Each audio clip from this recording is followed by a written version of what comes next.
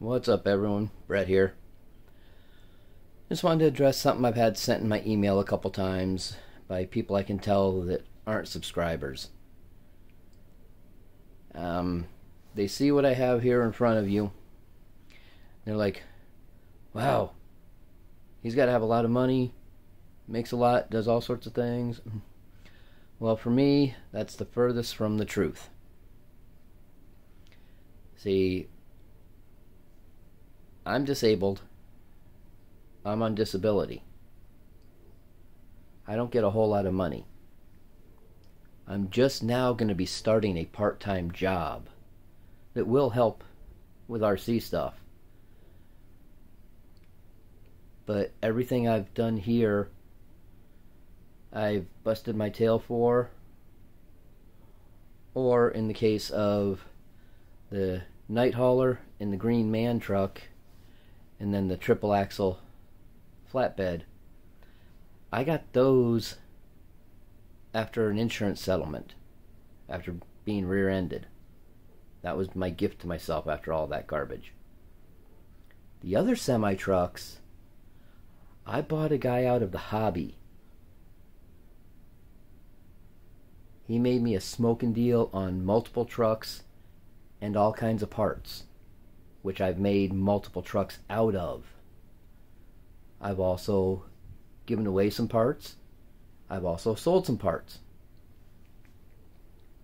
from that lot, I should specify. I'm still using parts from it. As for buying that lot, I sold my rear-wheel drive drift vehicles because I wasn't using them. And that's how I got that stuff. My RMX I used to have, I bought that also after my settlement. So yeah, I don't make a lot of money. I don't have a lot of money. I go paycheck to paycheck like a lot of you. I guess it's just annoying when someone assumes something like that. It just drives me nuts. Like in the case of the Aeromax I got, you can see the chassis next to the man. I'm making payments on that to a buddy of mine. Other stuff, I'll sell one thing, I'll buy something else.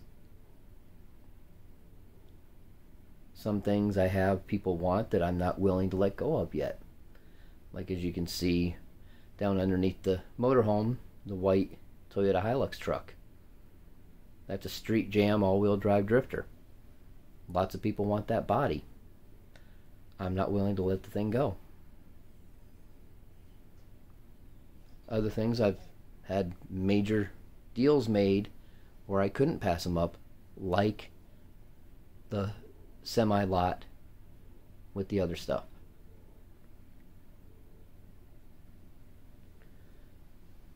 I know this is just kind of a nonsense type video, doesn't make a lot of sense to some. But seeing as I've gotten that email a couple different times, and most recently just about a week ago, and like I said, I know it's not from a subscriber, so they don't pay attention, they don't know everything about me. But just wanted to clear the air. Alright guys, thanks for watching, listen to my little rant. Have a good one. Later.